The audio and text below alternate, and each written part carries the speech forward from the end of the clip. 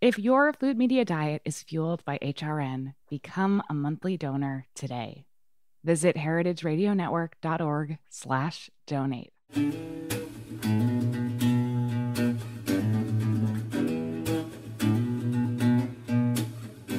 Welcome to Pizza Quest. I'm Peter Reinhardt, a man on a never-ending search for the perfect pizza. This show is the audio version of the Pizza Talk YouTube series, where I engage in interesting conversations with some of the country's greatest pizza makers and other artisans. Thanks for joining me on this quest. Hi, I'm Peter Reinhardt, and welcome to Pizza Talk. I'm very excited about today's episode. We've been talking about this one, planning it for a while, and we have the Pizza Yodis back, Brian Spangler and John Arena, and we're adding to our Pizza Yodi panel today with Adam Kuban, who many of you know for years and years as the voice of Slice New York, of Serious Eats, and those of you who are lucky enough to live anywhere near him also know about his pop-up bar pizza, Margot's Pizza. Is it Margot's Pizza? Is that what you call Margot's Pizzeria or Margot's Pizza? Adam? Margot's Pizza. Margot's Pizza, which is really his tribute pizzas back to an era that this show today is all about, which is, depending on where you grew up and what you called it, bar pizza, parlor pizza, tavern pizza. Everybody has their own reference points on this. So what we're going to do is talk for a few minutes with all three of our Yodis today about this era, because this style is coming back big time.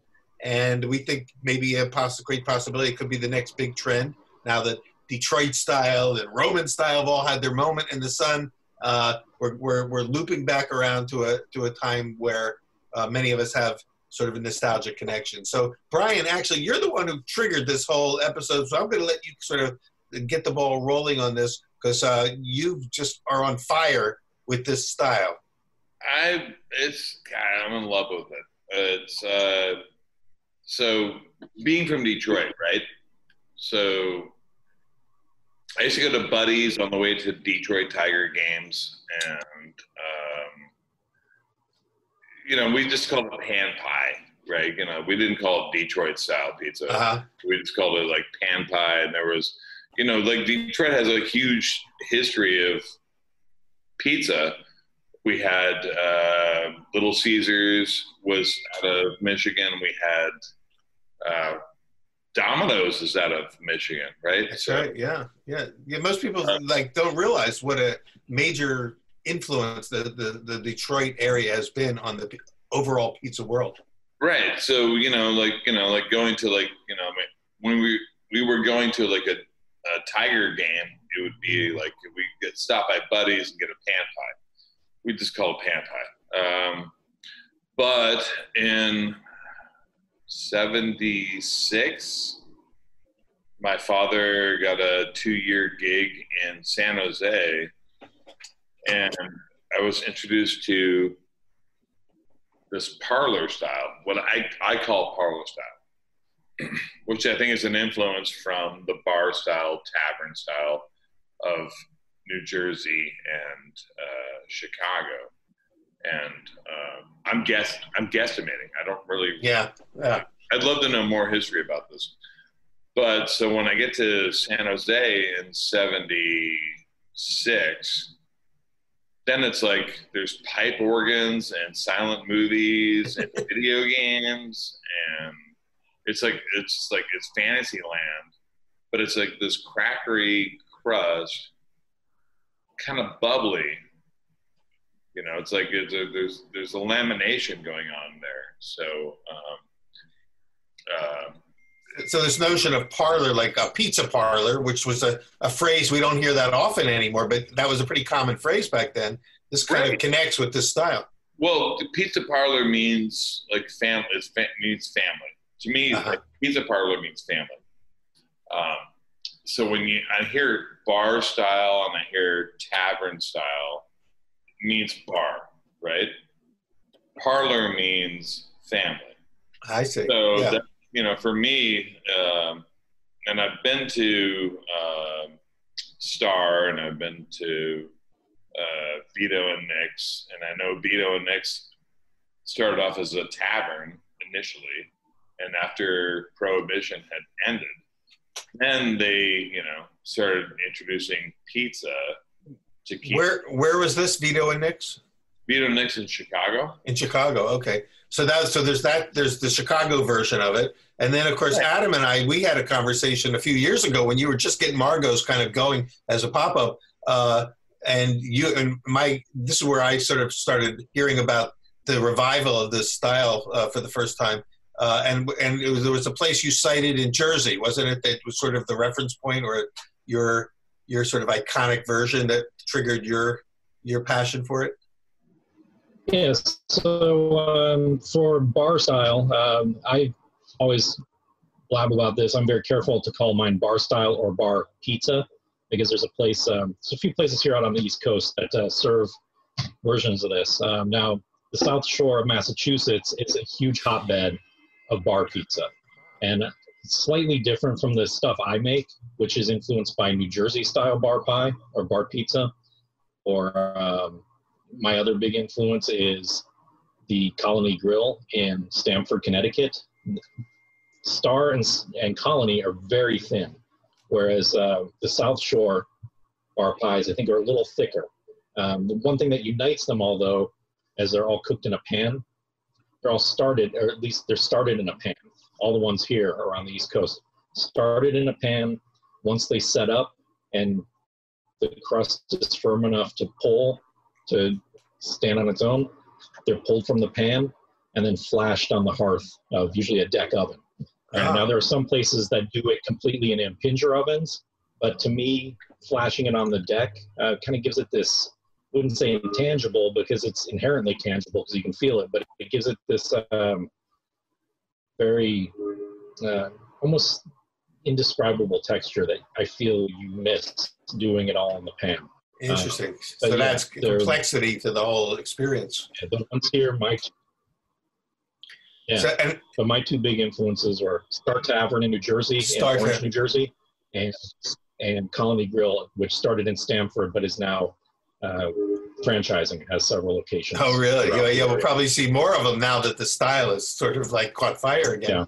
Yeah. John, you at Metro Pizza, you pay tribute to a lot of styles, the styles of many regions. Are you doing anything like that already, or would you have plans to bring that on? We're definitely getting ready to. It's bar pizza. The phrase bar pizza or tavern pizza, it's just like every other phrase in the pizza world. It's which tavern, which bar, whose grandma. Everybody's got their own interpretation. Whether it's regional, it's not even, you can't even say it's regional. It's from block to block, or could be on the same street, two vastly different methods and techniques. Yeah. But I think really, when we talk about tavern pizza or bar pizza, by nature, there's got to be simplicity. It's got to be a pretty easy process because it was started out in bars. It wasn't the focal point. The focal point, purpose of the pizza was to get people in there to buy drinks. Yeah. So we want to keep that simple. And Brian, of course, touched on something really important, that parlor pizza, using that phrase, I think, is more welcoming, more family oriented. So I really got exposed to this style of pizza in two different ways. The first was, even though my family owned a pizzeria, my very first pizza memory was pizza in a bar when I was 4 years old. And I remember distinctly, and I can track the time because my aunt lived in an apartment above a bar. And we went to visit her, and my mom and my aunt and I went to have pizza. And she moved out of there when I was 5. So I know I was 4 years old when this took place. And we went into this bar, and it was dark and mysterious and smelled like beer, like old beer. And we got a pizza, even though my family owned pizzerias, that's my first pizza memory, was the smell of that pizza and biting into it and burning the roof of my mouth.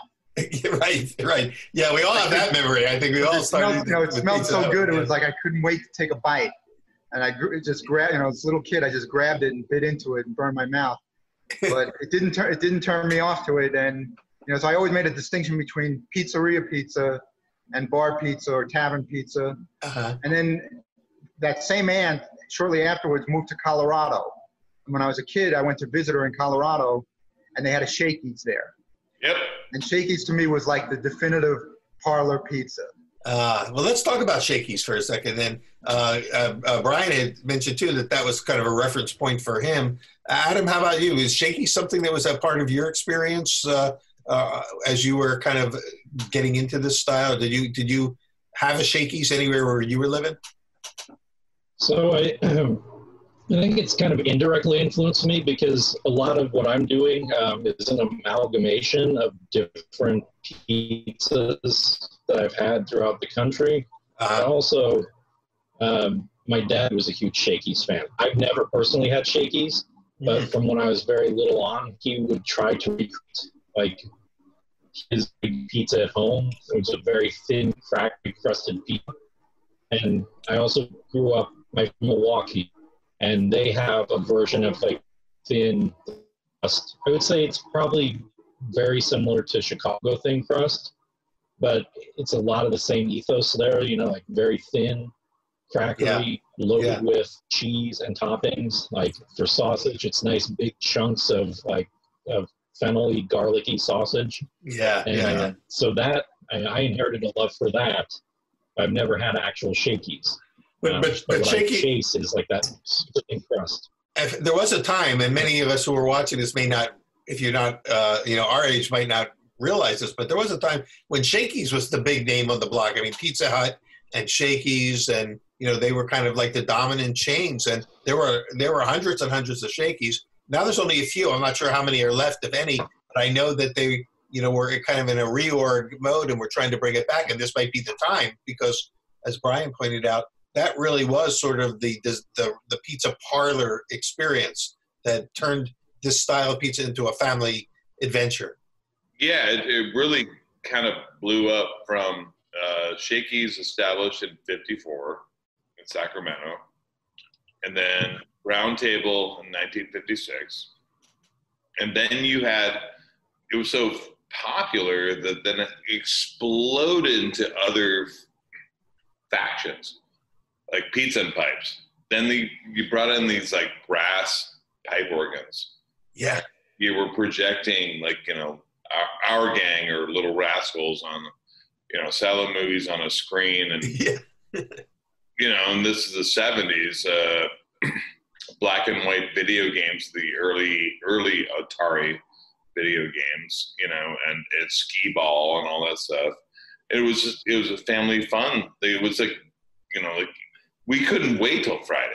It was kind of like a precursor to Chuck E. Cheese, it sounds like. Exactly. Yes, of course. Exactly what it was. Well, before we run out of time on this segment, I want to talk a little bit about each of your takes on, how you approached then making this pizza as you're bringing this into your own methodology and drawing together from various memories.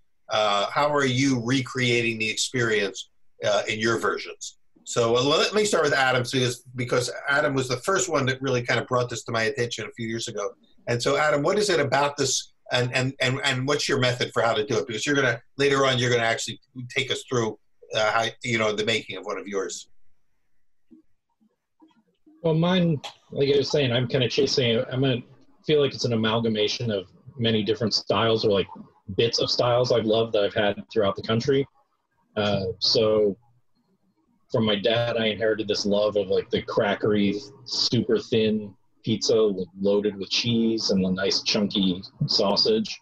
From New York style, though, what I love is that it's crisp and you can fold it. It's not like 100% crackery where it shatters all over. I was especially cognizant of that when I was trying to develop this recipe for the New York market, because like New Yorkers don't always take to things that they're not familiar with. So I wanted to give them a little bit of that familiarity. From Detroit style, I love that Frico edge. And a lot of the bar pizza I've seen around the Northeast, some of it has a little bit of Frico edge, some of it doesn't. But I wanted to have it 100% around. I will point to Star Tavern, because if anybody wants to Google this, they have a very unique pan. They take They take the steel pans, or aluminum pans. This is a nesting deep dish pan. This is a 12 by I think 2. But what they do is they cut out most of the edge except for maybe an 8-inch or so portion here, and they use that as a handle. And they start baking it in the pan. They roll it out with the rolling it up, build, and then put it in the oven in the pan, and whatever is around the edge that they've left gets that Frico edge. Everything else just kind of slides a little bit. When it's, you know, set enough that it'll slip off the, they go in like a magician and a table, you know, like ripping the tablecloth off, and they pull it back and let that pie sit on the hearth for a while. Wow. Now, I'd always loved going to Star and, you know, fighting with people over who gets that little bit of edge, like the 1 or 2 or 1 slice and partial slice that gets that edge. So for mine, I do not cut away the rim, and I just carefully fish it out with a fish turner. But I really wanted that Detroit edge. So that's kind of an amalgamation of everything. Okay, Brian. Yeah, I've heard that some of the old pans were actually cut differently so that you could actually like wrap the pan so the pizza would slice. Like it was like almost like a moon, like a half moon shaped pan. Huh. So the bottom, but there was no edge on one half of it, so you could like slip it out. Oh yeah, that's exactly what I'm talking about. They, just maybe I wasn't super clear. They cut away everything else, but like a little 8-inch section of this rim. Yep. So that's their, and then they pull it away like a magician pulling a tablecloth. Right. Wow. Okay. All right. So I'm sorry, you were breaking up a little bit there. Yeah, we're having a little bit of the Zoom issue. We'll see if we can resolve that during the break between this segment and the next. But before we break again, John, what's your take on how are you going to execute? And you'll show us this, of course, in your segment. But what's your sort of perspective on how to make the classic bar style pizza? Like Adam, my take on it is going to be a hybrid. The combination of ideas, discussion that I had with Brian over time about what the texture is supposed to be, and observation. There's a place in New York called Eddie's. Adam, I don't know if you've ever been there. It's in New Hyde Park. That does a Eddie's is. It's a very thin bar pie, and I've been in his kitchen and talked to the pizza makers, and what they do is they roll the dough out, and then they put it in a very low temperature oven for like 20 minutes and dry it out. And then they stack those up and they use them during the course of the day. That's interesting. Several days. That's so interesting. It's not really a hard bake. It's like it's like not even really a bake because it's so low temperature. It's almost like just putting a skin on the dough. It's like dehydrating. Right. And I think Brian kind of, when we get into yours, and Brian's going to go first, he's going to show us, his method first when we come back. But you noticed the same thing, the idea of a little bit of drying out of the dough and making it ahead so that something happens to when you get the skin, pardon me, on the dough.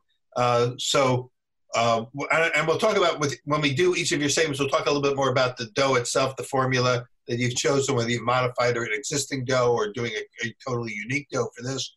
But Brian, why don't you just, for just a minute or two, just tell us quickly about, your observation as you've been really on a kind of an immersion into trying to perfect this style. Almost, I would say, an obsession with this style for the last, couple of months. What are some of your main takeaways? It heralds back to that 77 moment in San Jose when it's memories. It's I'm not going to go too deep down that road, but yeah, it's like my childhood. And it's something lost right now. It's a beautiful style, but mine's a little different from what Adam is going for and what maybe other people have experienced. I was going for that, in 1977, I was going to Shakey's and Round Table and Pizza and Pipes. It was different. It was laminated. So, the things that I've had in Chicago and in Jersey are very flat and crispy, which is great. I love it. But I think someone found here's my theory. It's a theory. Is that they were using the scraps because they were sheeting everything out on long sheets and cutting them out in cookie cutters. And what are you going to do with all this other dough, right? You start folding it back in on itself and you're not going to throw it away. They started rolling it back through and going, wow, this is even better. It started giving these like bubbles. We call bubs. And there was that, it's a pita. It starts to separate, yeah. Yeah. And texturally, it's really important. Yeah, it totally changes everything because it gives you that flakiness that you were describing. All right, well, this when you have air, like it's like okay, cut a big thick slice of prosciutto versus a thin paper sheet, of prosciutto, right? Big difference, right? So, in other words, air is the critical ingredient in the flavor experience. Correct. Yeah. Well, let's stop here for a second because I want to like give us a chance to reload. Brian, you've got to get into your kitchen. You're gonna go ahead and show us and exactly what you were just describing, sort of how you took these ideas of turning the scraps and what that did to the dough into an actual methodology that may be the method if you can keep up with the demand, because it sounds like a little extra work involved on how to make this style of pizza at a Pizza Shoals. I'm going to charge more. You charge more? That's how you make it work. Yeah, I hear you. It is more work. You'll see. Okay, excellent. Well, we're gonna take a break here, folks. We want you to come back for part 2.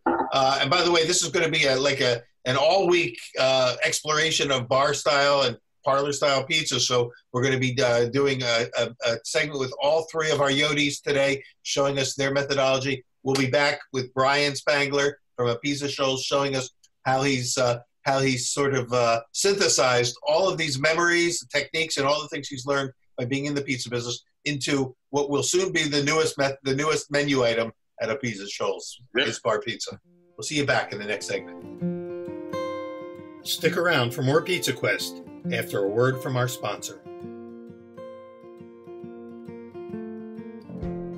Hey, this is Hannah, HRN's program manager. You may have noticed that we have a whole new look. We also launched a new website that's going to make your listening easier and more enjoyable than ever before. HRN is the original food podcast network. And as we enter a new chapter in our 12-year history, I want to ask you to invest in HRN for the long haul. If you rely on this show to fuel your food media diet, become a monthly sustaining member today. Our members keep the voice of America's food movement alive and kicking. Your donations support this podcast along with 40 other shows on Heritage Radio Network. Your contribution helps give HRN the security we need to stay on the airwaves throughout the pandemic, and your continued support is allowing us to reopen our studio. Plus, we like to give our regular members special treatment. So sign up to become a monthly donor and get access to our secret menu. We've gathered together exclusive discounts and offers from some of your favorite food and beverage brands. So you get to enjoy insider pricing on goods that will ship right to your door. Join our community of monthly donors, and special deals will come your way throughout the summer.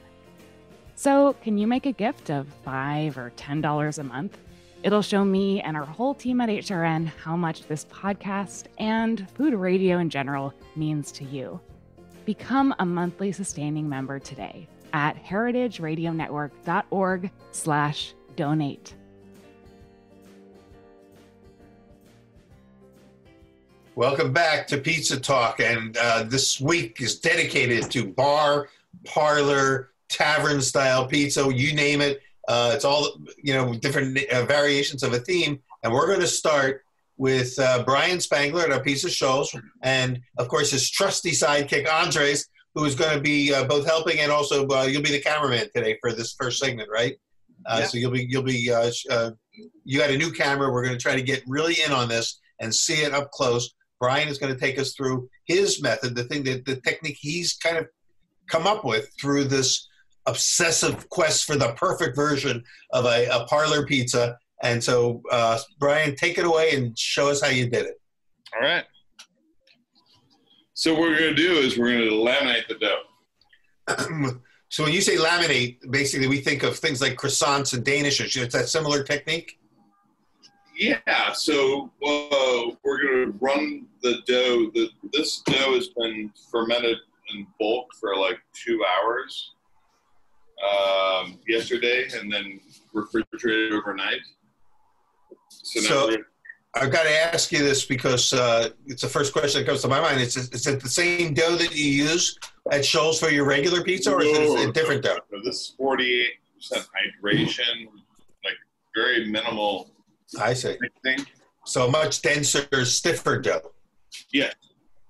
Yeah. With, it's got dried milk powder and lard in here. And lard is, of course, one of the secret ingredients. And why did you choose lard instead of, say, shortening or even oil? Well, they don't make shortening anymore, really. Not the way we grew up with it. Yeah, No.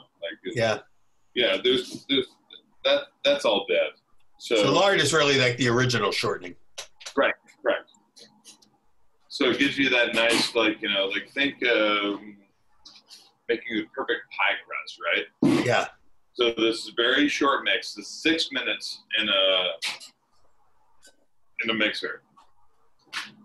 With the last few minutes going into the last 2 minutes is the shortening going in. I see. The first 2 minutes is everything but salt. After 2 minutes, salt, and then after 2 minutes thereafter, the lard, and then 2 minutes thereafter, we should just shut it down. So basically, you're holding back the salt and the lard in order to promote hydration of the dough, and then you put the salt in to tighten the dough, and then you put the lard in because if you put that in too early, it'll get in the way of gluten development. So you're you're staging it in order to be able to have a short mix but get maximum functionality. Correct. Yeah, because you want to have you want to hydrate all the flour, right? You get all the enzymatic activity and all the packages activated. Then we add salt, and then after 2 minutes we add the salt, and then after 2 minutes thereafter we add the lard at the very end. And so it's a very short mix. It's really rough, choppy. If you can see, this has been 2 hour ferment at bulk at room temperature and then overnight. So look at this. Yeah. It's very choppy. It's like a biscuit. It's kind of a biscuity. It looks like a biscuit dough, yeah. But then, of course, you're going to start to fold it so it'll develop a little bit more. Well, now, thanks to my good boy Andres here, we're gonna pat it down, start running it through the sheeter. So at a lot of places where they obviously are not going to have a sheeter, like many bars are not going to have a sheeter, they would probably use a rolling pin, right? So that's the first run, right? Yeah. Then you keep adding flour on top of it. That's got plenty of flour. I don't need any more on that side. Go through another pass. All right. Now the lamination begins. Like holding it in on itself. Yeah.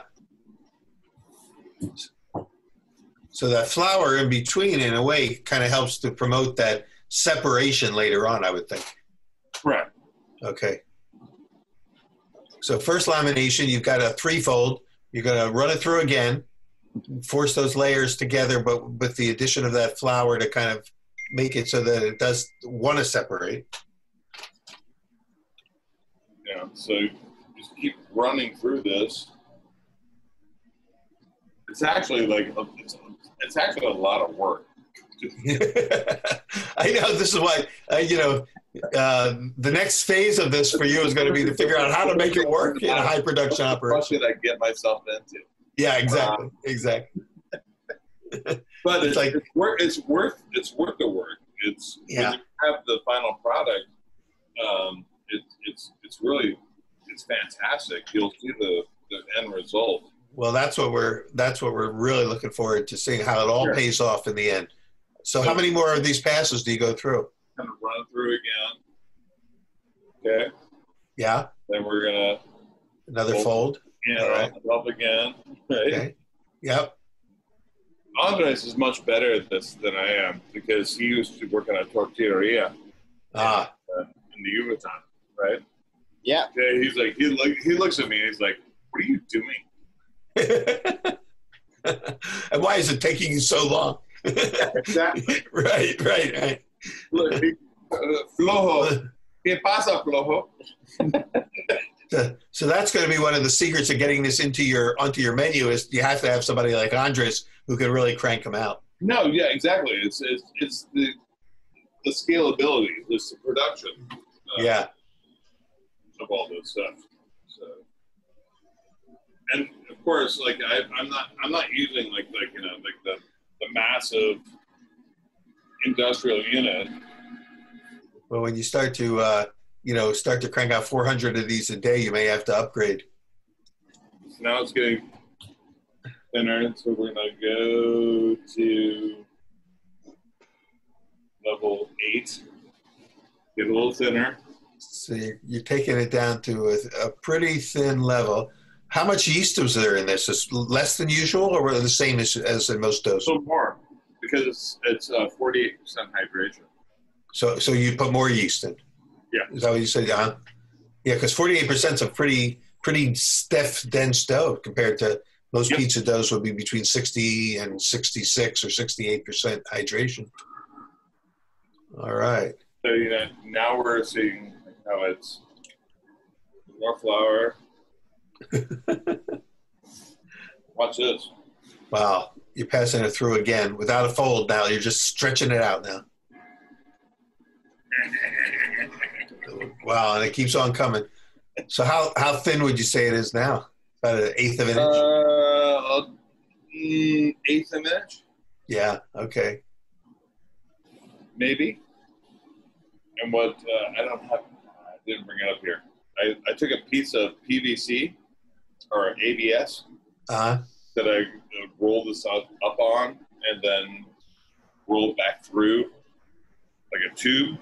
I see. You kind of wrap it around it. Yeah. I can do it without it, but yeah. Well, that's how they do it in high productions. Is they have these rollers. The dough rolls up on it, and they kind of books out on the roller, and then they can unspool it. There we go. There we go. Wow. So even another pass, you're really getting it thin. So now we have huge sheet of dough. Wow. So how many pizzas? You can make a number. It looks like you can make about 10 pizzas from that.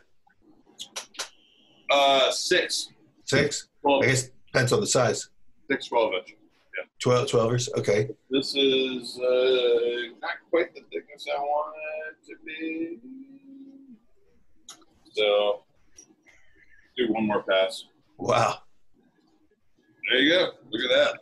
Fantastic. It's almost thin enough to be able to see through. It's like strudel dough. Yeah. So, about 1/8 of an inch thick. Even less, it looks like. Yeah.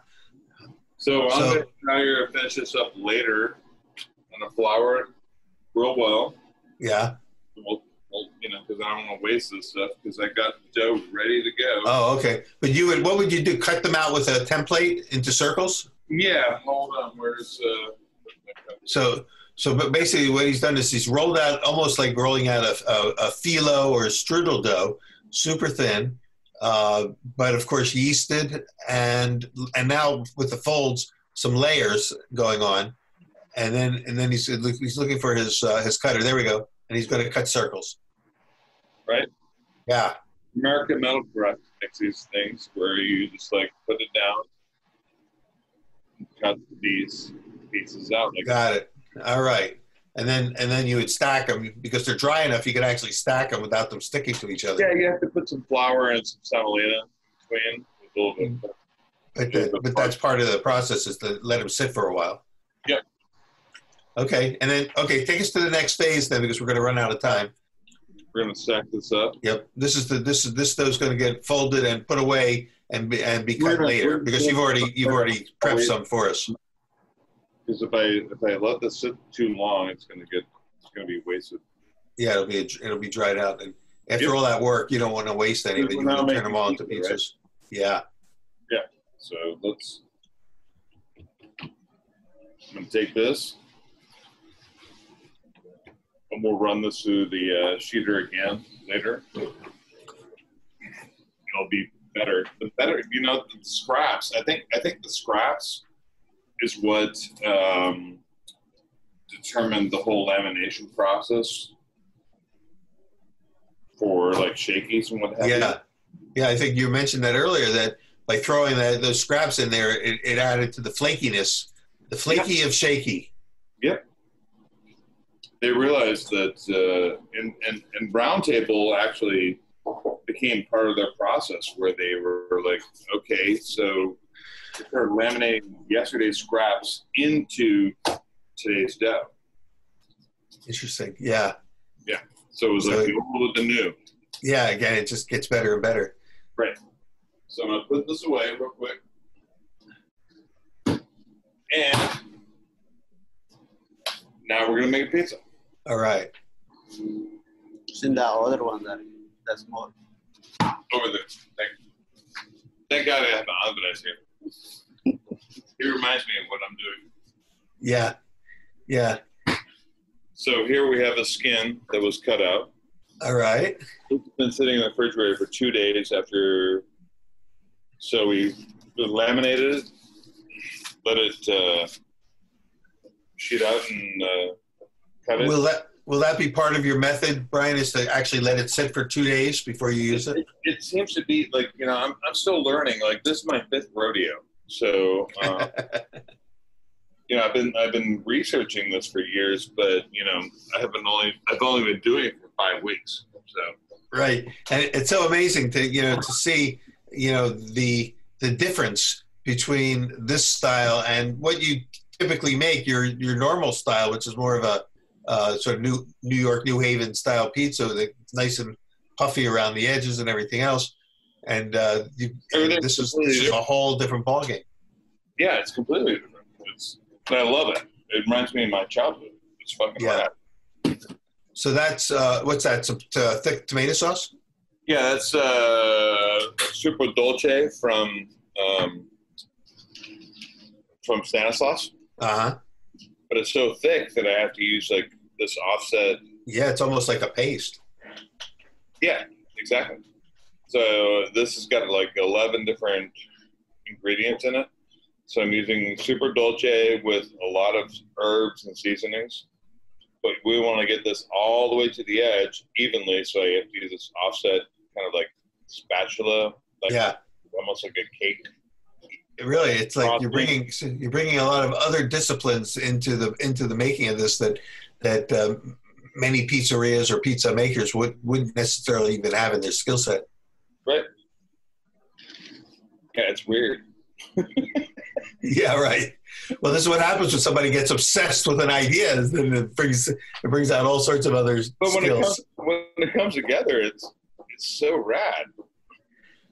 And we got Adam and John watching on and prepping to and get ready to do theirs. But if you guys want to chime in at any point, did either of you go through this same kind of when you were first starting to make this style of pizza before you launched it? The same kind of I don't want to keep using the word obsession, but attention to detail and experimentation and kind of high focus. I think we probably all went through the same kind of processes, but I took the shortcut and just waited for Brian to do it, and then he told me what to do. And I ripped on that. That's the big secret. We call that the original idea in 40 years. That's why we have mentors that we call Yodis or Yodis that kind of pave the way. How about you, Adam? I mean, you've been thinking about this style for many years.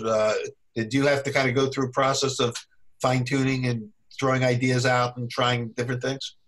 Yeah, I did a lot of work with pans. I basically started chasing this style back in, I'd say, 2014. Wow, yeah. Starting at home, I knew I wanted to do a pop-up pizzeria type thing. I was inspired by this guy, Casey Crines, out in San Francisco. San Francisco. No, not that guy. Yeah. There you go, guys know. I love I was inspired by Casey's pop-up. He started in the back of a bar doing a pop-up. And I was like, I want to do something like Casey did. And originally I was thinking like, oh, I'll do some kind of New York, neo New York type style. But then I was like, wait, I really love what Colony Grill is doing in these thin, crispy bar type pizzas. Yeah, why don't I do that? So I started chasing that. And like I said earlier, I wanted to get like a Detroit Frico edge. Yeah. So I started playing with all the different pans and eventually hit upon this pan to cook it in. That's interesting. So we're gonna see that in action in the next segment. But notice that Brian is not using a pan for his. He's going right onto the hearth or into the oven from the peel. So you've got a ton of cheese on there. You really loaded it with cheese. What is it? Is it all mozzarella or is it a blend or what? No, it's a blend. It's got aged provolone and Tillamook white cheddar. Yeah. Tillamook. So of course you're in Oregon, so you've got Tillamook cheese, cheddar, which I love, and I'm sorry. What I call the KAS.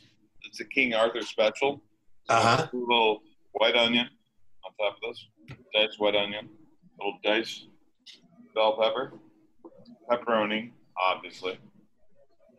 And then I'm going to put some California black olives.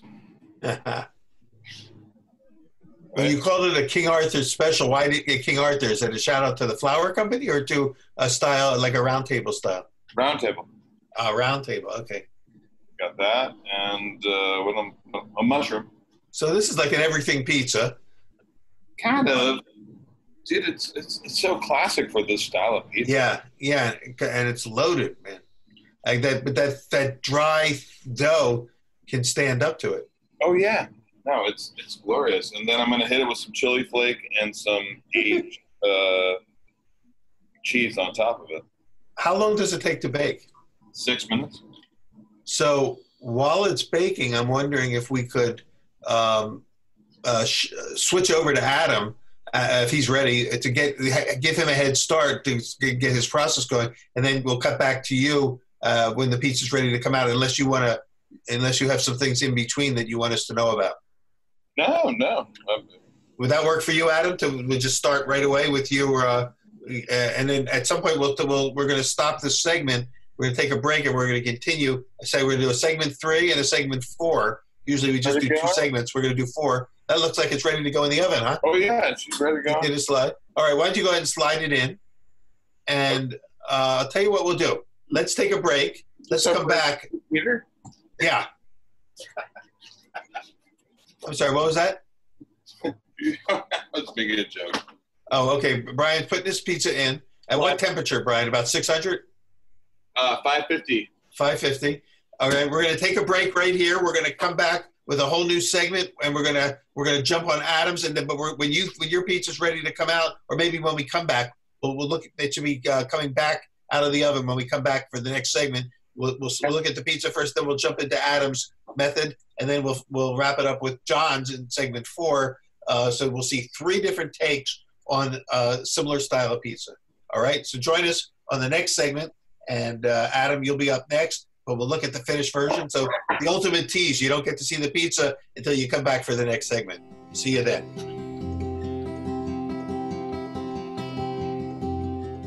We'll be right back with more Pizza Quest right after this break.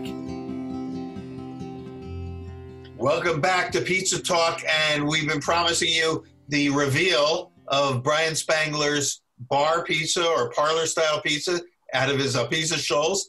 And so Brian, that wasn't the pizza. That was just a good leg shot. Let's see let's see the pizza. We've been dying to look at this thing. It was loaded with cheese and all sorts of everything toppings. What's the pizza itself look like now that it's out of the oven? Okay, Andres is in charge of the camera. There it is. No. Let me see if I can get this here. You got an awful lot of puff and pop for something that was so thin. Yep. That's all that lamination process. Exactly. Well, can you cut a slice out of it so we can see what it looks like, both under crust and maybe how if any of that lamination shows up in the sides? Sure. You know what? While I go cut this up, I'm gonna have you do a little interview with Andres, my main man, while I come back in like 5 seconds. Okay, Andres. Yes.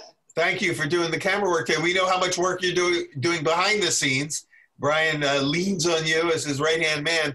And I know that you've had, this style came to you pretty easy because you've done a lot of work with tortillas, right? Yeah, I used to work making pita bread and everything. Pita bread and, so rolling thin and, working with thin doughs like this kind of comes second nature, huh? Yeah, it's pretty easy for me because I got all the ideas and everything. Well, based on how we saw how much work Brian put into making this dough, I don't see any way it's going to make it onto the menu at a piece of Schultz unless you're the one who's making it, because you can do it like 3 or 4 times faster than he can. Yeah. All right, so we're about ready to see a slice of the pizza. Brian said he'd be right back with that slice. And in a second, we're going to go to Adam Kuban out in New York, who's going to make us in your kitchen the Margot's pizza version of the bar pizza, or do you prefer to call it bar pizza or bar style pizza, Adam?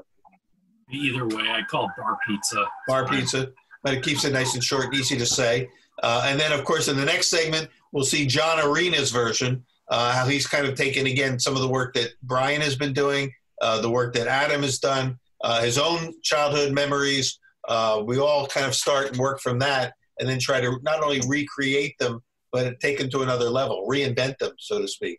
So is he almost ready, Andres? Yeah, it's here. There he is. Here it comes. All right. So look at that. Right on the edge, right in that cornicion, we've got an incredible separation and air gap, some space. And can you get even closer to the camera? You're right, but without losing focus. All right, so we can see how thin the crust is, and we're not seeing the lamination works.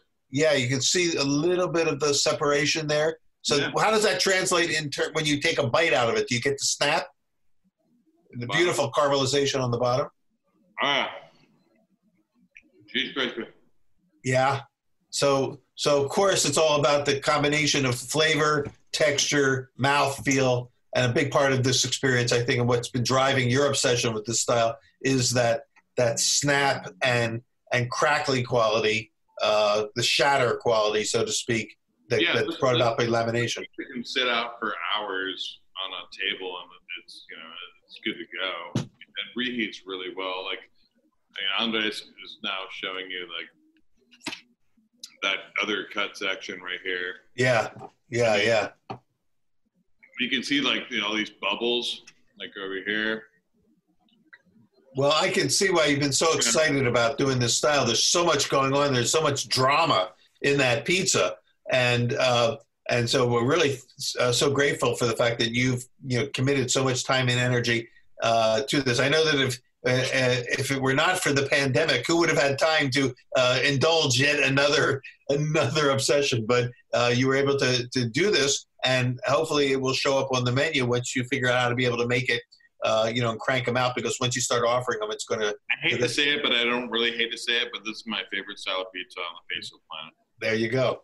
And Adam has been feeling a lot along the same line. So we're going to cut over to Adam now, because he's going to show us his method. And again, you were telling us earlier, too, that you were saying that right now, because of the pandemic, you're not really even doing the pop-ups. I love it. Brian is showing us the puff that he got in the air, the separation and the air gap, right there in the edge. So you got that frico that Adam was talking about, that little frico cheese crisp right around the edges. But now we're going to see how Adam gets there in a different way, using a pan to achieve some of the same effect. And Adam, you were saying that also that this pizza can be reheated, and that if you are going to be able to do it as a pick up and take it home thing, you'd have to include instructions that tell people how to bring it back to life and restore that snap. Yeah, I mean, I usually just throw it right in like a 300-degree oven. Sorry about that noise. Okay. Got racers racing up and down the highway behind our. Hey, this is Zoom world, so we just go with the flow. Yeah, I just throw it in like a 325-degree oven directly on the rack for about 5 minutes or so. So it's kind of like what you would do with any pizza you take home from a pizzeria, but you have to bring back the snap. So how do you get it? So how do I get what? How do you get the pizza? How do you get that frico? And if you can take us through the steps, yeah. Yeah, let's go. You have to tilt my camera down here. Okay, there we go. I don't know if you can see that very well. Oh, so with this, I just roll out with a rolling pin. Now I know somebody mentioned, I think it was you, Peter, you said, a lot of bars might not have sheeters, so they do rolling pins. I would say, like, the places I've been to that do, like, a thin crust style like this, Star does use rolling pins. They have, like, an army of older women. It's always been romanticized. Maybe they're, like, the grandmothers or aunts or whatever. They're out there rolling out their pizza with rolling pins. Then they hand it over to the guys who build the pies onto the pans. Yeah. But a lot of the places I've seen use sheeters. And yeah, I know we talked about like the difference between parlors and bars being unwelcoming to families, but a lot of the bar places here on the East Coast I've gone to that would be making bar style pizza have basically morphed into pizzerias. I mean, nobody's really going there to drink or to get hammered and watch a game, although there's a little bit of that going on. A lot of them are there primarily for the pizza at this point. Interesting how that flipped. Those places are huge, like, so they have enough room in their kitchen. I mean, they've essentially turned into restaurants, so they've got sheeters. One thing I've always told myself is if I ever did this commercially, I would definitely get a sheeter. Yeah, you'd have to, because you wouldn't be able to keep up with the demand. No, it takes, like, for the pop-up, I do about 40 of these. And it takes, a good hour and a half, maybe hour and a half to roll out. Yeah, and even if you worked ahead of time, then you're just spending so much of your day just rolling out the dough. Well, yeah, it takes like an hour or so, hour and a half to roll out 40. And I put them into these nesting deep dish pans. And the nice thing about those is that there's a little tiny bit of clearance in these. These are Lloyd nesting deep dish pans. Lloyd, yeah. SDK. And Lloyd pans are pans that pretty much any home cook can get now. Yeah. Yeah. Now that's pretty much why I got them. And these are pre-seasoned, so I didn't have to worry about seasoning them. I've got like 40 of these that I use for the pop-up. Nice. But the nice thing is that this dough is so thin that once I get them panned up, there's enough clearance in there that I can just stack them with the dough in there. And then I throw them in the low boy to keep them to retard the rise.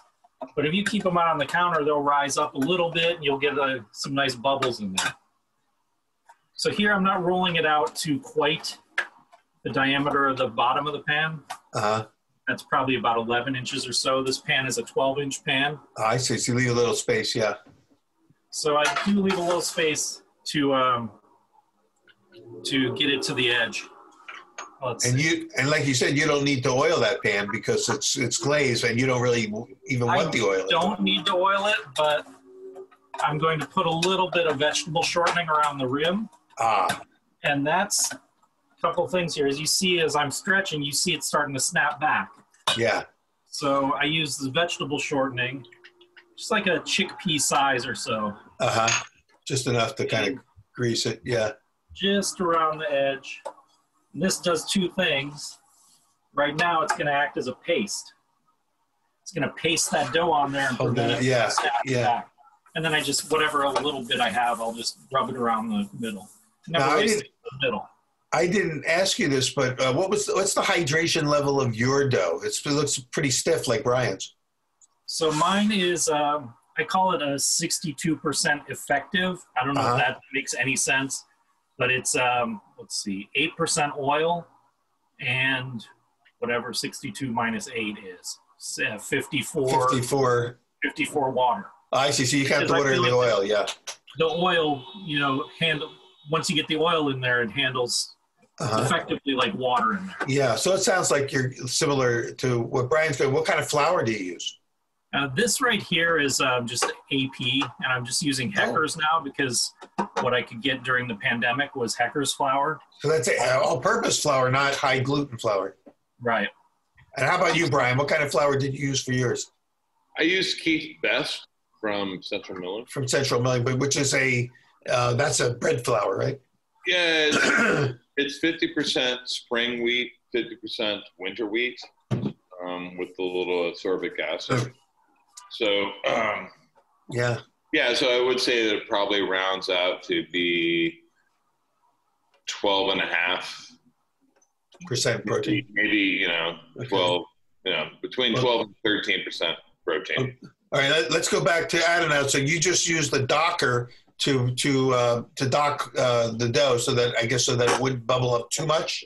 Yep. Yeah, the big thing you have with this style when you cook it in the pan, especially if you're cooking a plain cheese pie like I'm about to, is that it has a tendency to bubble up, and sometimes it bubbles up in one big mound. And then, of course, you're not getting any contact with the pan. Right. So it's not cooking the dough. And that's going to be an issue with this thing. So instead of getting blisters, you get a goiter. Yeah, and not even that, it doesn't cook. Yeah, So, but yeah, here.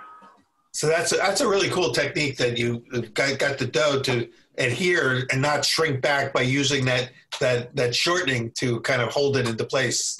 I love that technique. Yeah.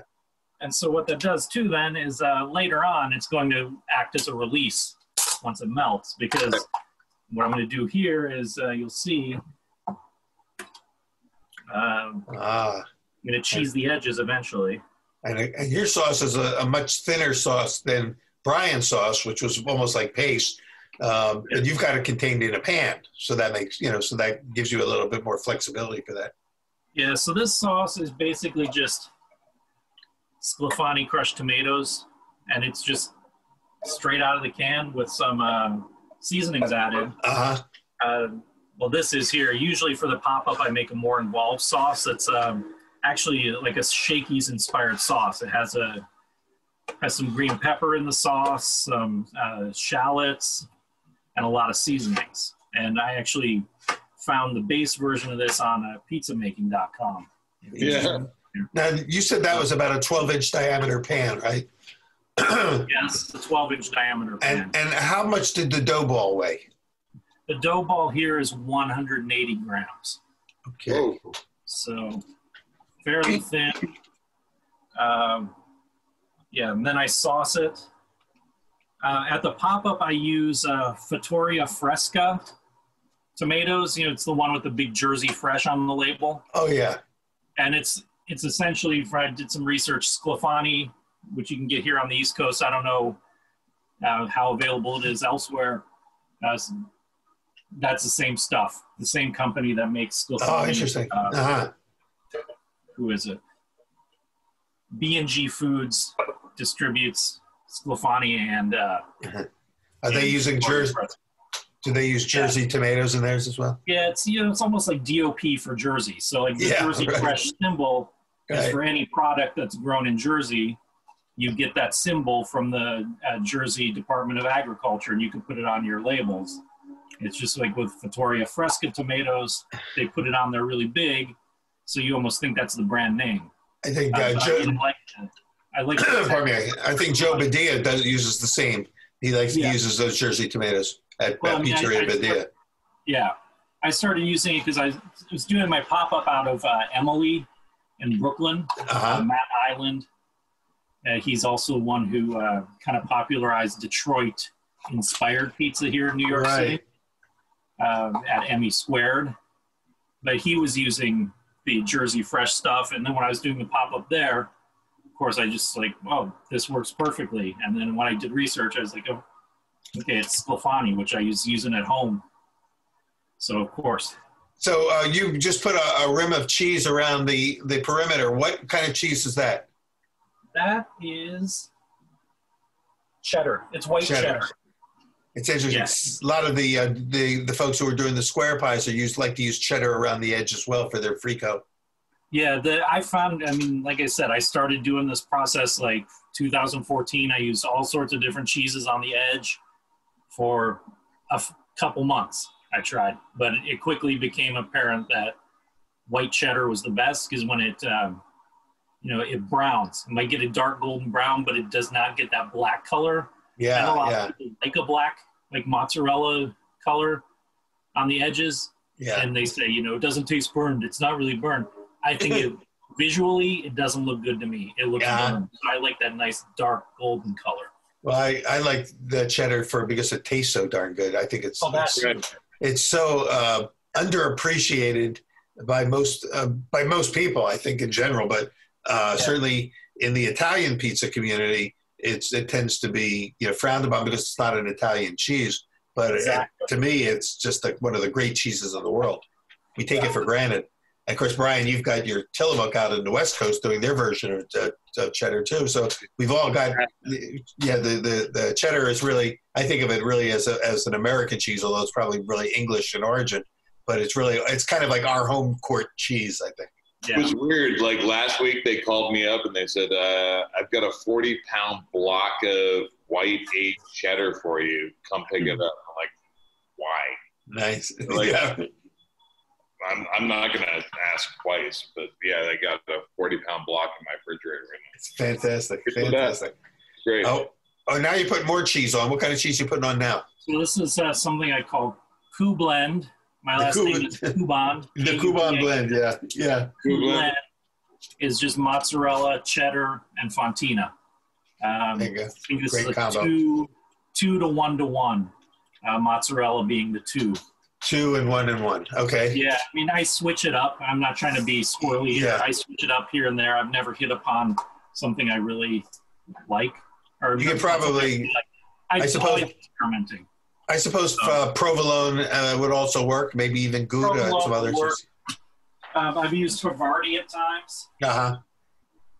And so basically, it's a cheese blend. So now you've got a 3-cheese pizza because you've got your cheddar, your mozzarella, and your fontina.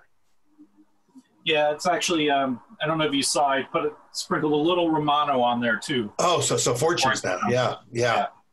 Like I said, I grew up, my dad was always chasing a shaky style type pizza. Yeah. I'm going to throw this in the oven now. All right. Beautiful. So I'm just throwing it in a home oven. I'm not going to show you all that stuff. What temperature, Adam? It's at 550, and I'm going to set it for 8 minutes on the timer. Okay. Fantastic. Wow. So, again, a great technique, especially for home cooks. I think it's a great technique because you can use a cake pan. Most people, even if you don't have a 12-inch cake pan, you could do a 10-inch or a 9-inch or an 8-inch cake pan version of this. And with some great technique tips with the shortening used to kind of keep that dough from springing back too far in. It holds it right up to the edge. And then a rim of cheddar for that crispy cheese frico, and then whatever else you want on top, right? Yeah. Well, I picked up the shortening trick from Zane Hunt at Via 313 in Austin. Austin, Via 313, of course, is Detroit style. 313 being the area code of Detroit. Right. I really talked to Zane a lot when I was first doing the pop-up and considering doing a permanent location. And he schooled me on on ours, we use a little bit of shortening around the edge to keep that snapback from happening. So, well, thank you, Zane. I've had his pizza at 313, and it's great, fabulous. Yeah, it's fantastic. Square, Detroit style. And, his brother Brandon, they're fantastic guys.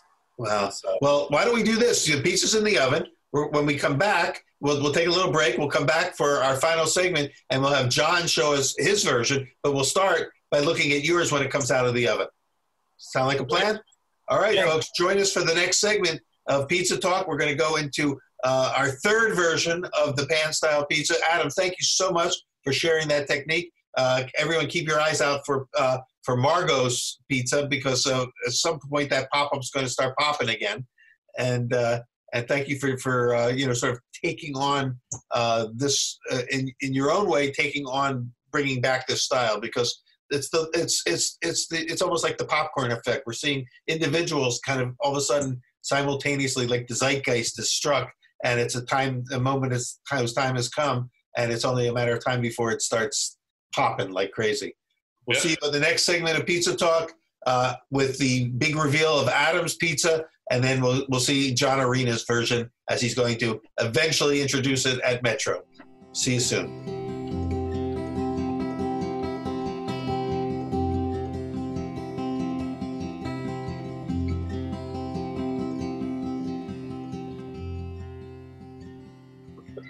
All right, welcome back for the final round of our bar parlor tavern style pizza extravaganza. Adam, in the last segment, has put his pizza in the oven. It's out now, but it's not finished. So, Adam, tell us how you're going to finish it up before we send it over to John for his version. Yeah, so I threw this in the oven, which is in the home oven, at 550, baked about 8 minutes. Now it's just to the point where it's set. Like, I can transfer it. And I like a lot of the East Coast bar pizzas I've seen, you pull it from the pan, and then you just flash it on the hearth of the oven. So I'm going to do that here. And in your case, your hearth you're actually going to use a pizza steel, right, for your hearth? Yeah, I've got a bacon steel going in there. For this, it might be a little bit of overkill, because you got to watch it really closely that it doesn't burn. Right. See, it's pretty floppy as is. Yeah. Use this oversized cookie spatula to get it out. But now I'm just going to launch it onto the baking steel. Onto the steel. And so steel instead of a stone, but you could use a baking stone if you have that. We had Andres Logston on Pizza Talk a while back, and he kind of gave us the ins and outs of the baking steel, which we love because it's such a cool tool. And so you got it in for maybe only a minute. And the minute's going to be that minute or two will give it the crisp and the snap that we're looking for, right? The crisp, the color, like the texture. Yep. So I'm gonna go check it. Well, let's hang with you on this until we get it out, because you're so close, and we want to see the finished version. And Adam is, of course, was doing the pop-ups of Margot's at a couple of different places, and as it continues to fine-tune his method. You were just telling me that you've been places where you had a wood-fired. You had to do the whole thing in a wood-fired oven. And how did you deal with that? Originally at Emily in Brooklyn, they have a wood-fired oven. And now there's the space I had available to me. I was like, I'm going to make this work. So we tried cooking it entirely in the wood-fired oven, first in the pan and then flashing it. But it's a real pain in the ass to do it in the pan, because they take up a lot more room than, say, just like a regular Neapolitan or neo-Neapolitan style would. Yep. So we ended up hitting upon just using the regular commercial kitchen oven, and we throw those in right on the rack and cook them for about 8 minutes, and then pull them just like you saw, and then finish them up in the wood fire. Yep, and finish them in the wood fired. Look at that! We do a pretty low flame on the wood-fired oven, if any flame at all. Right, we're not talking about 600. Yeah, it's not. This is not your 900 degree Neapolitan. No. But there it is. Look, primarily, and you can even see from this angle that incredible frico around the edge from the cheddar cheese that you put around the rim of the pan. And what do you just adding a little salt and pepper there, or what? Yeah, I finished with pepper, and let me grab it if I've got it. Yeah. Looks good. You had mentioned that you use even a little Romano in the cheese blend. Do you? You don't need. Was a Romano? It could be Parmesan. It could be some kind of dried cheese, right? Yeah. It really depends for me. Here, I just use Romano. I don't use the Romano in the cheese blend, though. You do it as a separate. That's right. You just do it as a sprinkle. Yeah. I sauce it, cheddar the rim, and then sprinkle Romano, and then I hit it with the Kuban, and then a little bit of olive oil, and into the oven it goes. And there it is. And now it's ready to eat. And you cut it in squares, or you cut it in wedges? No, I cut it into wedges. Wedges. I know. Right. Well, this is the thing. I'm kind of superstitious about this. I know somebody. Was it Nate Appleman? Yeah, I know Nate. He opened a place, Polino's, and he's from Milwaukee, and he's used to the tavern cut. So he cut it into squares, and the New York Food Press. It's like, what is that? I know. I was there. I went to Paulina's when he first opened, and it was like, that, and I said, I am not going to cut my pizza into tavern cut. What about you, Brian? Do you do wedges or squares? I like triangles, man. I just can't get into I'm from the Midwest. I'm from Detroit. And I just can't get into the party cut. It just doesn't make sense for me. So you cut them like Adam does it. You're going to be serving it. So I cut my 12, slices. If it's larger than 12 inches, it's getting cut into 12 triangles, right? It's about like. Oh wow! I like triangles. So you're not actually cutting slices like he's doing. How do you do a triangle? When you say triangle, what do you mean? Well, it's like classic pizza cut, right? Oh, classic. Like, okay. So now you're just putting some fresh basil.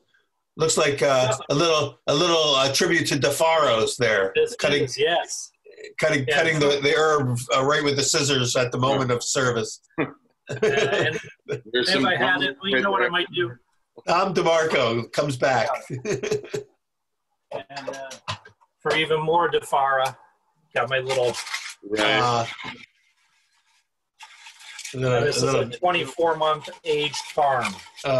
Now we got Romano and parm in there. All right, so now we got some garnishing happening, and the flavors start to pop. The visuals pop, and then you've got that snap in the crust. And there is Adam Kuban's beautiful. Wow, really nice undercrust. Look at that, and close up. See how thin that is. Even with the rolling pin, without the sheeter, you're able to keep it thin. And how about the edge? Do you see any? Your stays pretty flat around the edge. It doesn't really puff much, right? No, it doesn't. Yeah, but the cheese fills in and gives it sort of that little border area. And so we've got our frico. We got all the elements of a classic, beautiful, in a sense, updated bar pizza. Beautiful. So with that also, Adam, thank you so much for doing that for us and showing us your method. This pizza, your pizza, is going to be featured as one of many pizzas in the new Pizza Quest book that will be coming out next year.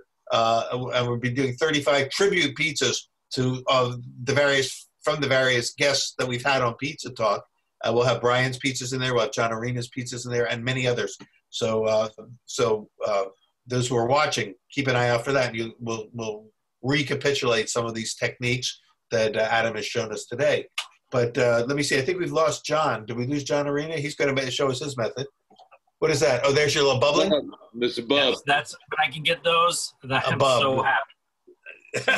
And that's why I do the whole lamination thing.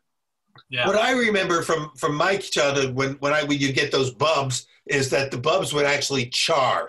And they would start to break, and when I would go with my dad and brothers and all to our pizza parlor, I would always be the one that would grab the slices with the biggest bubbles, Yeah.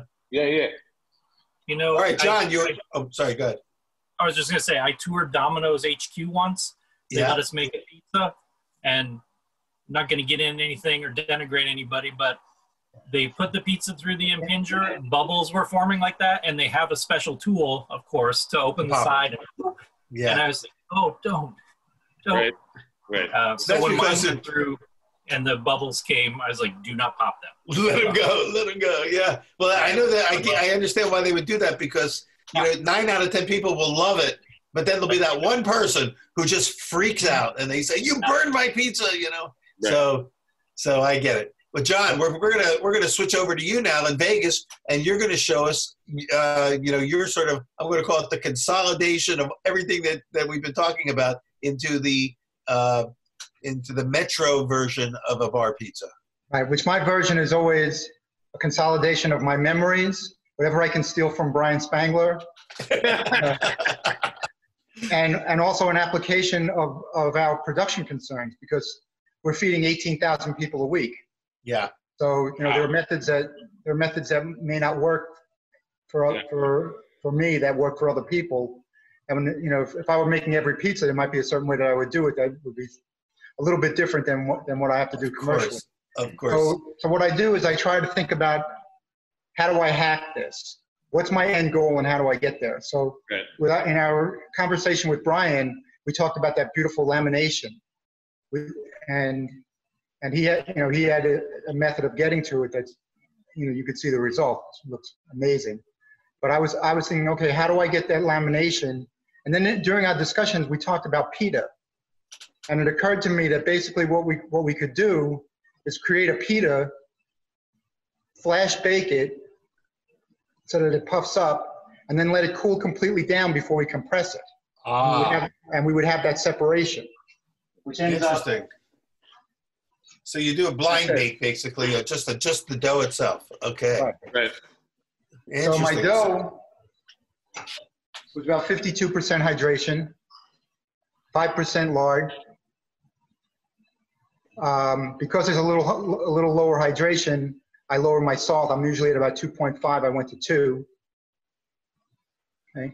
And I know that those old doughs that we remember usually had sugar in them, and I'm usually not an advocate of sugar, but the sugar was there, so I went 1% sugar. Okay. Well, just 1%, just a little bit of sugar. And normally I do 0.5 yeast. I went to 0.6. So a little bit more of the yeast, like Brian did. Let me just ask Adam a real quick question. Adam, what kind of fat did you use in your dough? Did you use shortening in your dough? I use shortening this time. I play around with it, but yeah, this I use shortening, and it gave me really nice effect here. It's very supple, actually. Yeah. Okay. So most of you, the choice is usually some kind of a hard fat, a shortening, whether it's lard or Crisco, or of course, as Brian pointed out, Crisco is a totally different formula than the Crisco that we grew up with, which was much more hydrogenated. Now it's less hydrogenated or partially hydrogenated, so it doesn't have the same function. Hydrogenated at all anymore. It's more of and so it's softer, but you know, there's trade-offs and everything. But if you want to stick with the solid fat, then lard is probably your best choice. Lard. And leaf lard in particular, which is like the highest quality of all. And so you use lard in yours as well, John, right? I do, because I like lard. But when I'm doing this, when we introduce, I would probably use bacon fat. Right. When I introduce this into the pizzeria, naturally I can't use lard because that cuts out a lot of people that don't eat pork products. Oh well, right. Go back to shortening for that, but you know, for us. Well, for today, yeah, for our benchmark versions. Right. Okay. So you got you've done a pre-bake basically. You've created a pita effect with separation, and then you turned it into a pizza. Adam, I know that you've got some appointments that you may have to drop out at some point before we finish. But just in case, is there anything that we didn't get to cover with you that you wanted to tell us about your method? I could talk about this for like hours, but no. I know one thing we didn't get to do was you got to take a bite while we were talking to John. And what was that bite like? Oh, it's fantastic. It was normally I'm usually disappointed with my pizza because I think any pizza maker will tell you there's always room to improve. But this one I was happy with. I mean, I obviously could see places where I could have improved on it, but I was happy with the amount of sauce, the amount of cheese. The cheese was crisp. I mean, there were crispy parts of the cheese, but there was some nice cheese pull. You know, the blend, the fontina really helps with that stringiness. Yeah. But then one thing I was really inspired by at Colony Grill is I love, if you look at it, it's pockmarked, and that's because of the cheddar. So the cheddar, when it gets hot, the oils break from the cheddar and they bubble up through it and create this little pockmarked thing going on. The problem with that is you get too much cheddar in the mix, then you get all pockmarking and it's plasticky. I think that's what the technique that Justin De Leon does at Apollonia's Pizzeria in LA. where he's become famous on Instagram for his crown pizza, which is that frico that kind of rises way above, and yet it's totally pockmarked. It's kind of like one of those cookies that that's all what are they called, the flaky cookies? Oh, yeah. I want to say Florentine, but you want to know how you Florentine, I think it is, yeah. But anyway, so part of that texture, I see John is back. So you got the effect you were looking for by doing the double bake. You bake it first in the pan, finish it off on a hearth, on a stone or a steel, and then you get that great caramelization on the underskirt of the pizza, as well as the crispness around the frico edge. Yes. Right. That's my idea. Let me just adjust my camera. All right, we're back with you. Yeah, and I'm also, of course, I'm thinking about how do I turn these out in bulk. How do I make a lot of them and make it as easy on my pizza line as there's only so much Chris Decker can do. Chris, of course, is your right-hand man, as well as a star in his own right in the pizza world. He is like what Andres will be for Brian when you turn him loose at the next Pizza Expo and let him start competing against some of the big guys. We can't wait to see what how he rises in his own right. But everybody needs an Andres or a Chris or anyone in the pizza world. Always starts bringing a team together that allows you to continue to be creative and not have it all be on your shoulders. Well, also the leader being creative, that inspires the people behind you, right? So yeah, you have to lead the way and keep them inspired, to keep them motivated to continue to do what they do. Right. They feed off that. So when I'm like doing this shit, yeah, Andres is like, "What are we doing?" Yeah, right. And then he eats it and he's like, "Oh, this is really good." And he's just added something new to his repertoire as a result. Yeah, like the calzones. He's well, like, I think I don't really like calzones, and like, we'll try this one. He's like, good.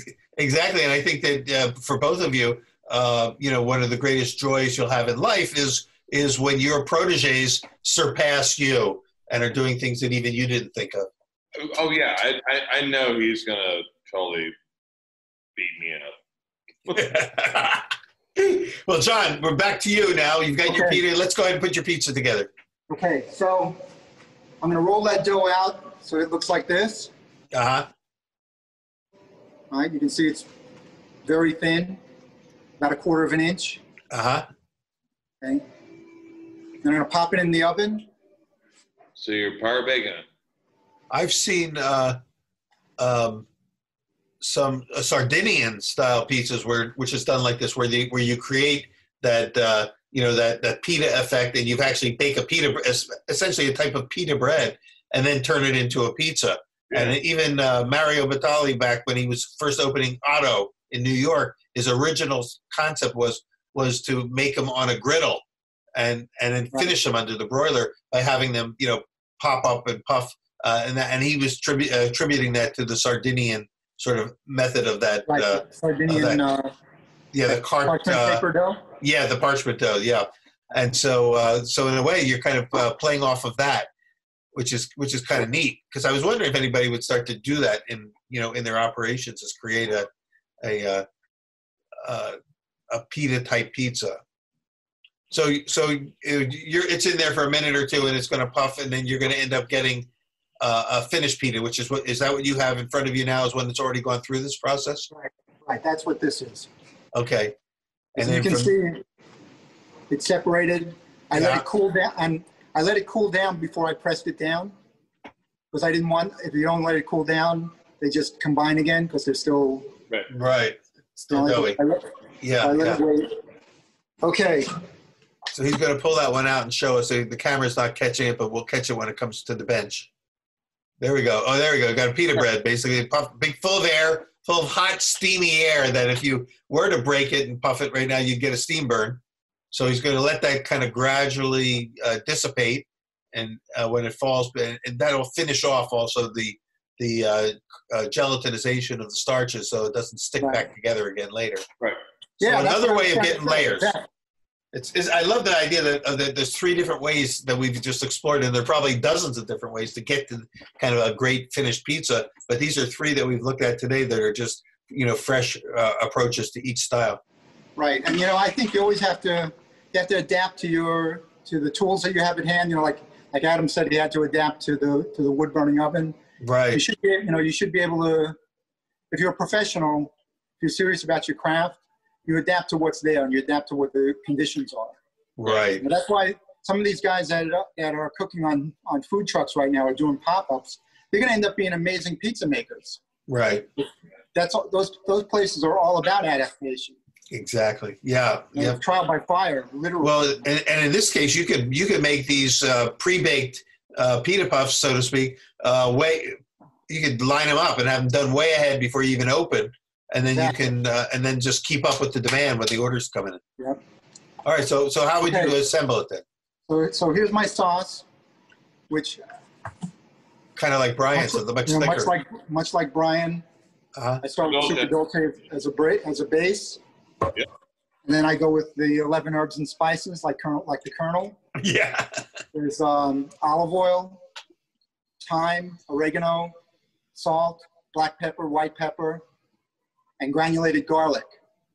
Which I don't use granulated garlic for many things, but this pizza, if you think about what those sauces tasted like, and back in the day in those types of pizzerias or those types of taverns, there was always some granulated garlic thrown in there by the handful. I like it. I like what it does to a sauce too. And the nice thing is you can use fresh garlic, but some people say, "Well, I don't want to use fresh garlic," but the granulated garlic has a whole different effect. It does, and you want to, for this type of pizza, you want to use a thicker sauce.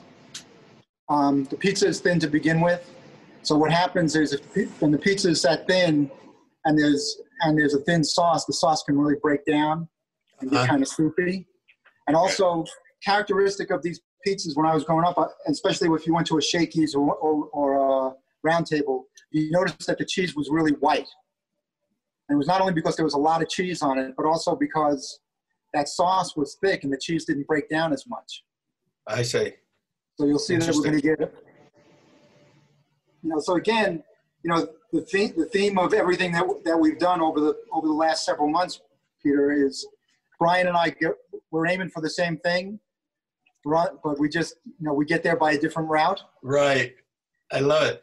And that's because you're each bringing a lifetime of experience, of different experiences, to the target. And we get to be the beneficiaries of that because we can cherry pick the various concepts and ideas that you've come up with. So that really spreads, and like Brian was spreading his with like an icing spatula practically, and you're using just the back of a spoon. It looks like. Yeah. There we go. Okay, now I'm going to use. I'm going to put some Romano on the cheese. On the sauce. Well, there's Adam's trick right there, Romano. I'm going to crush a little oregano on my fingertips.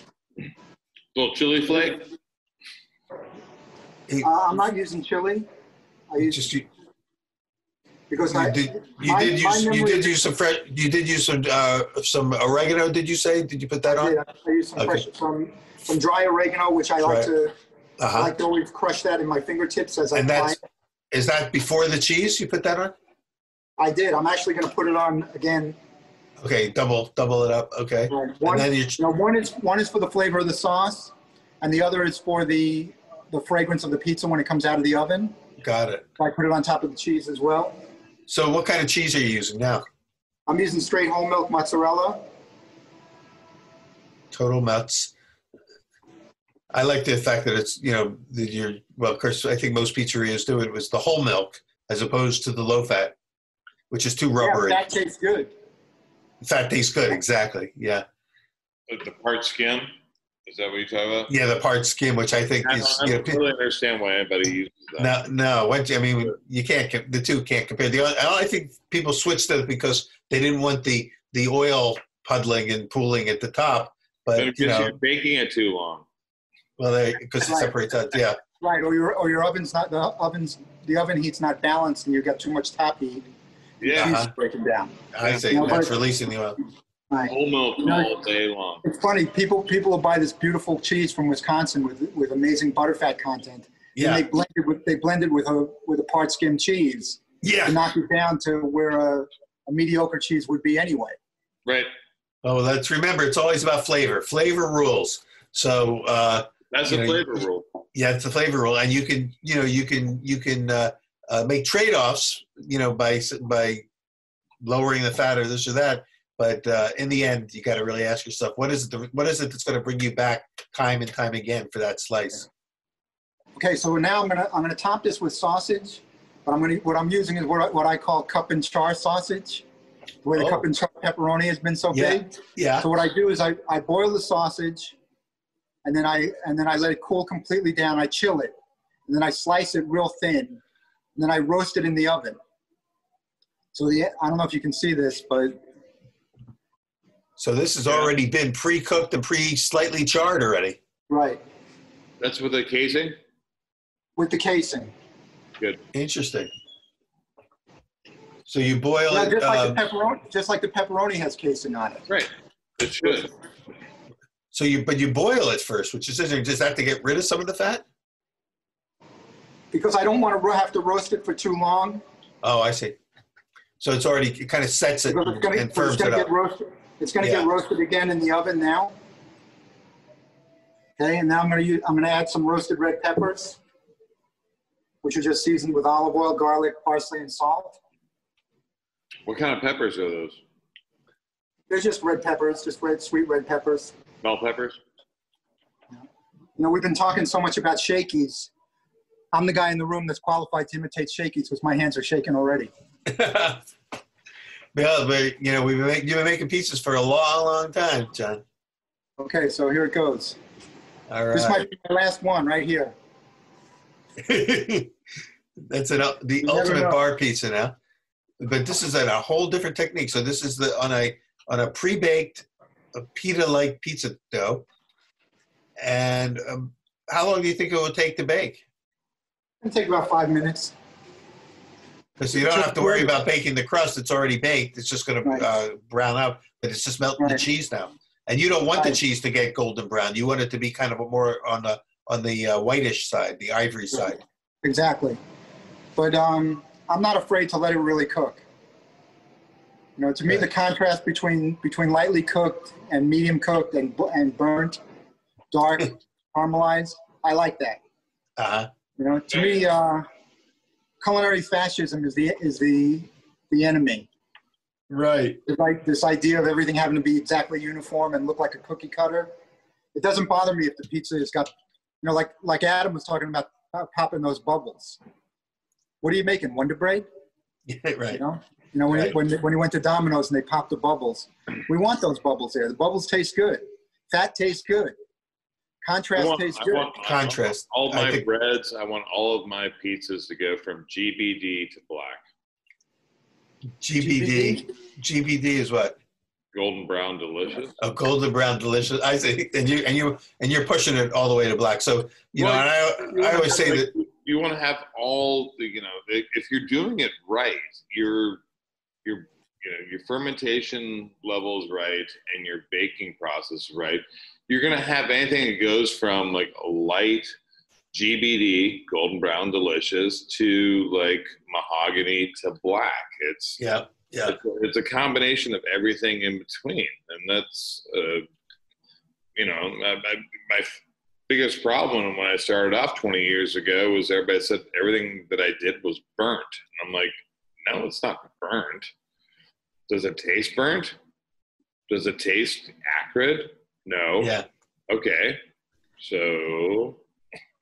But that's because you started out as a bread baker trying to do the bien cuit loaves, where you really want to push in the European model, push for caramelization and not the American style of sort of light, not even golden brown delicious, but light brown not even delicious. Yeah, well, Chad Robertson and Craig Ponsford and even yourself. And then I worked with one of your good friends, Tim Decker. Yeah. I worked with Tim Decker for 2 months, and it really changed my perspective on what it was.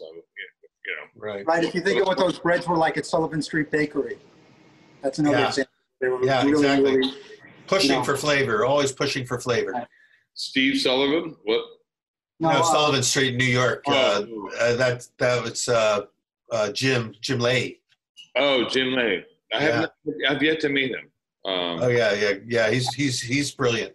I'm one degree of separation away from that guy. It's when your next trip to New York, we'll get you together with him. Yeah. So John, you've got one in the oven. Meanwhile, Adam you've been making more pizzas as we've been talking, right? You've been rolling some out, it looks like.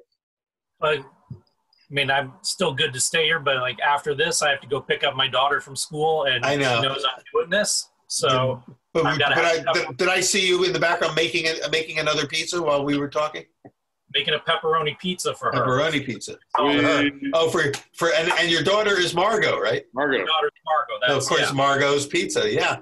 Yeah. So what you saw earlier was a Margot Rita.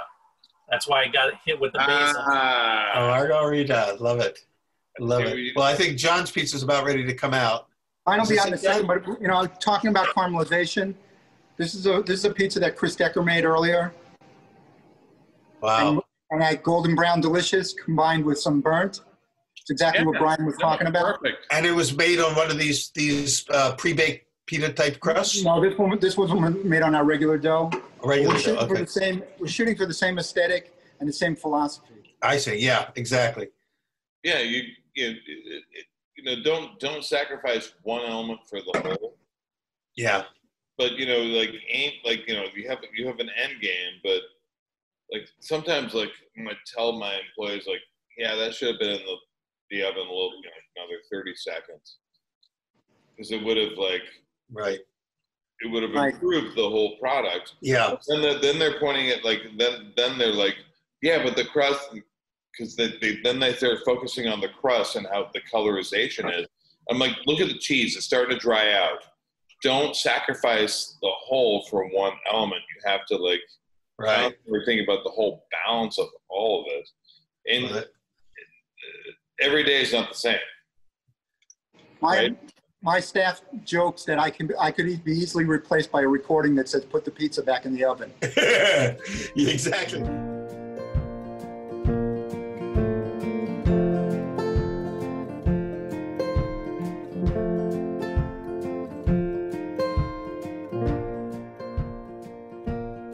All right, so John, the pizza is now out of the oven. Sorry, we got interrupted in the Zoom, but we're back now. The pizza's on. Now look at that. We were talking about the contrast of color, pushing that crust and get that edge like golden brown.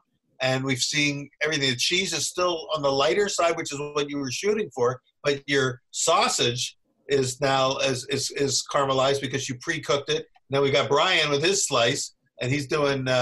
He's got he's got the separation going in his. You got your separation by pre-baking the crust. Brian got it by doing lamination.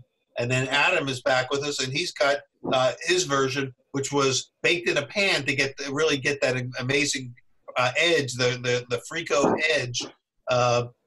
Amazing 3 different techniques for getting to a, quote, bar, tavern, parlor pizza. Thin crust, lots of cheese, lots of flavor, lots of snap, all the check boxes going in. And that's why we're sort of predicting here that this style could be the next big thing. Everyone always wants to know what's next. When are we going to run out of things? Now we got, probably. I'm going to guess that in a couple of years, Brian will have a chain of pizza parlors out there. Never. What about now? One thing, I'll ask one final question before we call it a day, and that is, doesn't this style, since it like the way that Adam, re-crisped his on the stone and the steel, and the thinness of the crust. Wouldn't this style lend itself to a frozen version, a frozen pizza? Could it work as a frozen product? I've already tested it. And it works. Yeah. So this could be an opportunity in the frozen sector for a whole new category of bar style. I talked to Craig Ponsford the other day about. And Craig is a famous artisan baker that all of us know. And what did he say? He's totally down.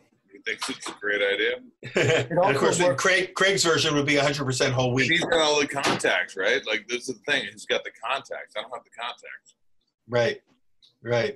Yeah, well, I imagine we'll be seeing this. It's really well, right? If you can get a production run of this stuff, and it's just yeah. Well, the thing is, all the grocery stores, the high-end grocery stores, like, put them in, like what Roberta started, and now you have even we've got Bianco doing it. Sure. Through Goldbelly, they're all sending out frozen pizzas. So basically, what we're talking about here, as opposed to most frozen pizzas, are dough that's maybe or maybe not baked, but the cheese, everything is unbaked, and it goes in for about 12 minutes. We're talking about baking the pizza, then flash freezing it, and then having people crisp it up in the oven. Right? Is that the style? Well, I think this style of pizza could work just on being completely frozen altogether. Unbaked, as an unbaked pizza? And then bake it all in one shot in the oven? So it could go either way. Well, to be determined, right? Well, when it hits the shelves, you'll know that you heard it first here on Pizza Talk. We are with the Pizza Yodis today, John Arena, Brian Spengler. We've added Adam Kuban, our newest Yodi. Adam, thank you so much for joining us. By the way, thank you also for all the great writing you've done over the years. You were really a major force, I think, in helping sort of spur the literary fascination with pizza, and the passion that people felt like they had a voice out there that was saying what they were thinking. And so I want to thank you for all of that work as well. We talked with Ed Levine on one of our earlier shows, and he shouted you out as well as being a major force in all this. So thank you for that. Good luck with Margot's. Can't wait for you to get those pop-ups going again. Thank Margot for giving this a name. And John, thank you so much for your new technique. I don't know when and if it'll show up at as you work out the logistics for making a part of Metro Pizza. But again, those of you, when you're in the Las Vegas area, there are 5, 6. Are all 5 or 6 in your locations open during the pandemic, or are they waiting for things to change? Everything's open except for the airport. Just at the airport. So, a number of locations of Metro Pizza where you can celebrate all these different styles. And then we've got Andres and Brian at Pizza Shoals in Portland, Oregon. Andres, thank you so much for being part of this today. We're going to be tracking your career. Brian is going to be taking you to new heights. Once we can all get together again at whether it's at Vegas or if some of the various pizza shows, we'll all get together in person when that happens. But in the meantime, all of you keep coming back to Pizza Talk. We're keeping the conversation going every week with postings. The pizza luminaries across the country and across the world are joining us, and we will see you on the next episode of Pizza Talk. Again, thank you, Brian. Thank you, Adam. And thank you, John. See you all soon. Thanks, guys. Thanks, guys. Brian, great to see you, buddy. Love you, man. Talk to you soon. It's great. Love you all, guys. Love you all. Bye-bye. Pizza Quest is powered by Simplecast. Thanks for listening to Heritage Radio Network, food radio supported by you. For our freshest content, subscribe to our newsletter.